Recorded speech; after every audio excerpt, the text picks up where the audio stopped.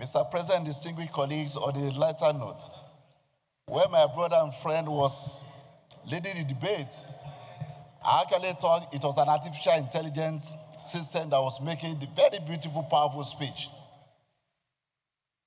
Having said that, this time yesterday, the Committee on ICT and Cybersecurity was holding a public hearing on National Digital Economy and E-Governance Bill, which report I hope to lay anytime soon.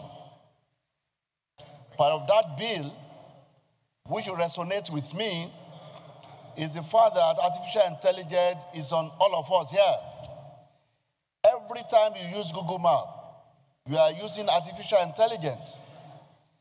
Every time you start to search for something and suggestions are being made to you as to those things that are relevant to you, it is artificial intelligence that is at work.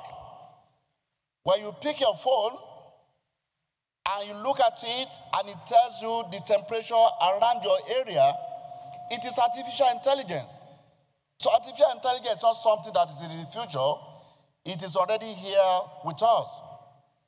And as a country with over 200 million people, 70% of whom are youth, with an average age of 16.9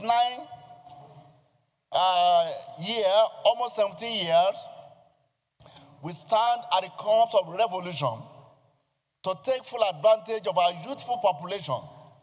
When other continents are aging, in Europe and America, our own population is at its very best, very youthful. Indeed, those for whom artificial intelligence will mean a lot to, they are not here. They are somewhere in the rural Omuo-Ekiti, where my friend comes from, and some other part of the world. The only way we can take them into civilization and make them part of the global village is to provide the capacity for them in artificial intelligence.